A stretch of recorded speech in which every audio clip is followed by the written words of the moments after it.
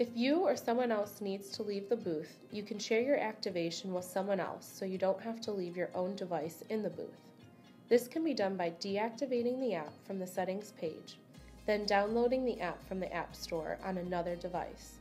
Once downloaded, you can use the same activation code to activate the app on the new device. From within the Settings tab, you can select or activate the app to take leads for another show.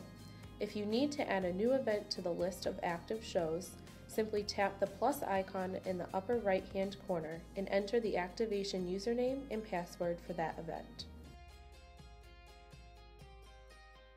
You can also set the default for how you capture leads and change it from scanning to manual entry mode. Select Edit Device Profile if you would like to rename your device.